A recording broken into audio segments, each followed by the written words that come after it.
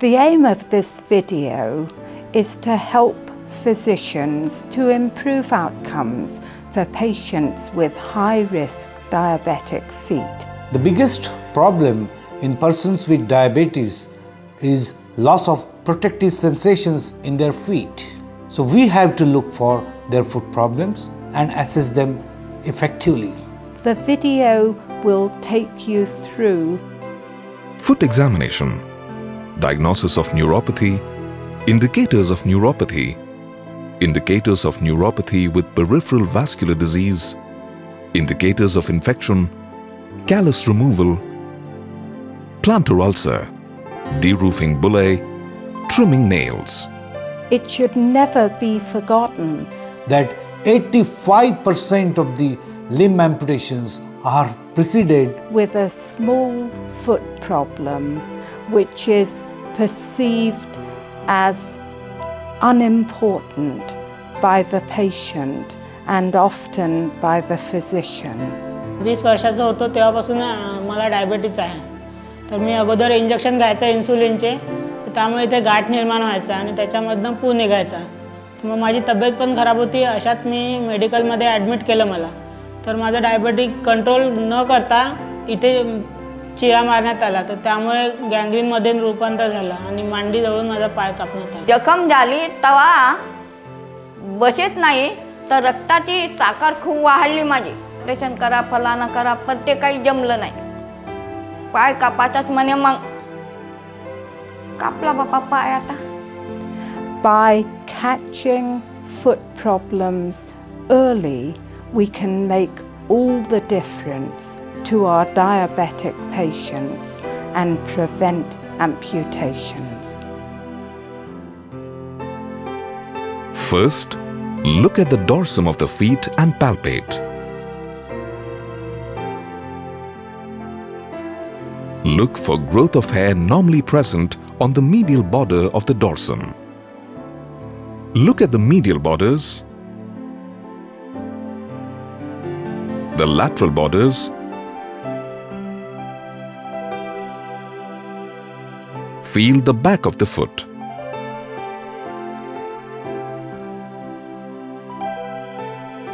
Observe the tip of the toes.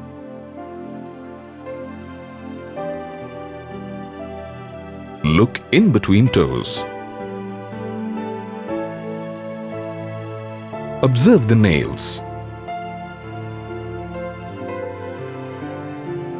Look at the plantars of the foot.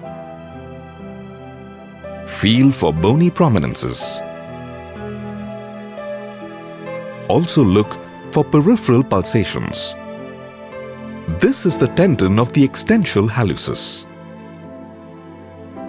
Just lateral to that, feel the dorsalis pedis. Similarly, this bony prominence is called the medial malleolus. And just posterior to that, behind the medial malleolus, feel for the posterior tibial. Check the temperature of the skin and look for any swelling.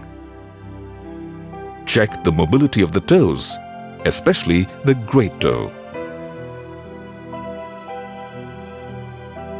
We do not require any high-tech gadgets to make a diagnosis of neuropathy in the feet. With very simple devices like a wisp of cotton, a tendon hammer, a 128 Hz tuning fork, and a 10-gram monofilament, it is possible to make a diagnosis of neuropathy or loss of sensation in the feet of a diabetic patient. Use a 10-gram monofilament to assess the protective sensations. Patients who respond are low risk. Use a 128 Hz tuning fork to assess the vibration sensation. A handheld Doppler is used to listen to pulses and signals. If you have access to a biothesiometer, use it to assess the vibration perception. Indicators of neuropathy. Dry skin due to lack of sweat indicates neuropathy. If not treated, it could lead to fissures and cracks. Deformities like claw feet too indicate neuropathy. So do other deformities like hallux valgus, hammer toes, flat foot, pes cavus. The other indicators of neuropathy are callus, abnormal shape of foot, plantar neuropathic ulcer on bony prominence, prominent veins on the dorsum of foot, nail pathologies like deformed, crooked nails, and limited joint mobility. Indicators of neuropathy with peripheral vascular disease are loss of peripheral pulsation, loss of hair on dorsum, dark dusky skin, feet turning red in dependent position, and neuroischemic ulcer. Indicators of infection. Discharge from feet indicates infection. Presence of maceration is usually a sign of fungal infection. On observing reddish skin with swelling, always keep Charcot foot as differential diagnosis. In my clinical practice, where patients with longer duration of diabetes, when they present with foot lesions, they usually mix or in combination with all three, that is peripheral neuropathy, peripheral vascular disease, and they are also infected.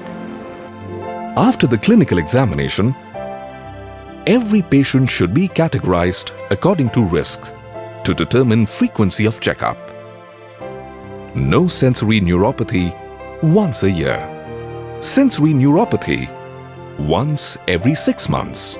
Sensory neuropathy and signs of peripheral vascular disease and/or foot deformities once every 3 months.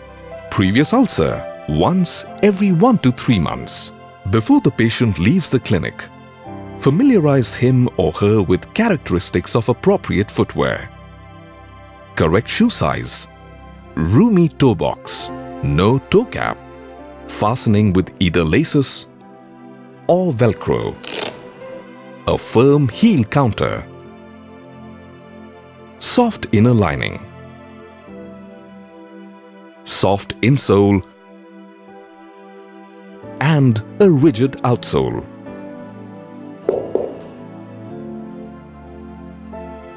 Callus builds at pressure points on the plantar skin. In neuropathic feet, it is prominently seen on the metatarsal heads, ball of the great toe. Callus removal is extremely important as it reduces the plantar pressure and risk of plantar ulceration. With the other hand, apply firm skin tension. Preferably use a number 10 blade. Remove callus just deep enough to avoid bleeding.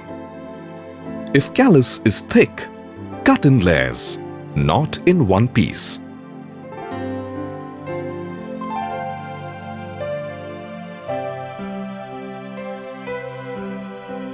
Removal of callus often reveals a pre-existing ulcer, which needs immediate attention.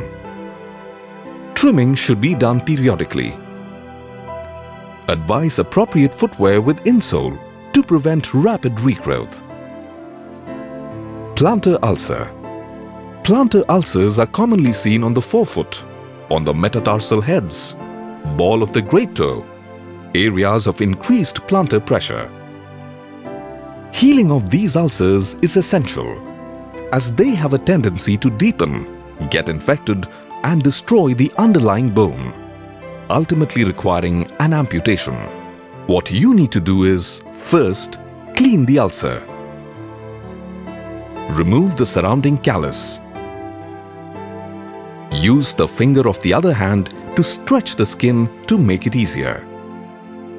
You may want to explain to the patient that by removing the callus from around the edges, you are reducing areas of high pressure.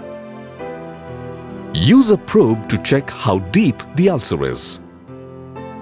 Probing up to the bone suggests osteomyelitis. Scrape from the base of the ulcer for bacterial culture. To measure the ulcer, take a sheet of transparency. Cut into 2 pieces. Place one piece on the ulcer and the other directly on top of the first one.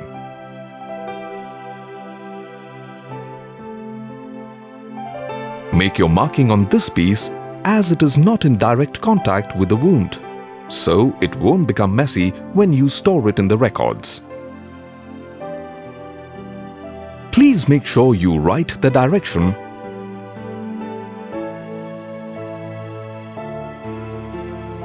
the name and the date.